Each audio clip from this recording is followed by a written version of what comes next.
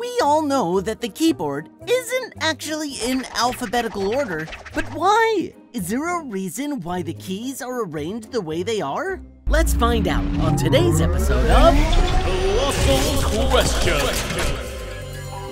The classic keyboard we all use every day actually has a name. It's called the QWERTY keyboard layout. You can probably guess where the name comes from. Q, W, E, R, T, and Y are the first 6 letters on this layout, starting from the top left. It seems like a totally random way to arrange the letters, but it turns out it wasn't an accident.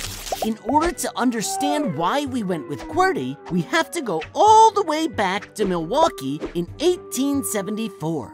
That was the year the first commercial typewriter was released, designed by a guy named Christopher Sholes. That typewriter included an early version of the same QWERTY keyboard layout we still use now.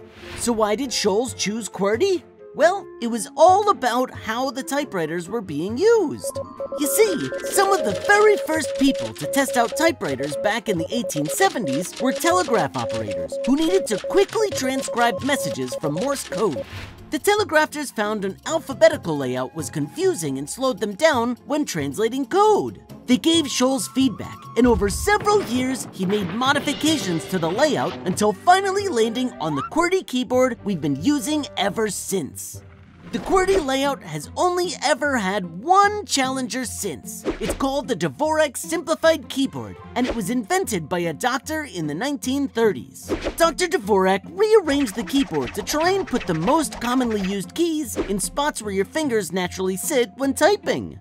It sounds like a good idea, but people were already used to using the QWERTY keyboard, and Dvorak's design never quite caught on. So, does it make sense that the keyboard we text with is based on the needs of telegraph operators? Well, no, but could you imagine trying to switch to a new layout? No, thank you. And now you know where the QWERTY keyboard came from. Comment below if you have a question you'd like to know the answer to, and don't forget to subscribe for more episodes of Colossal Questions! Only on DreamWorks TV.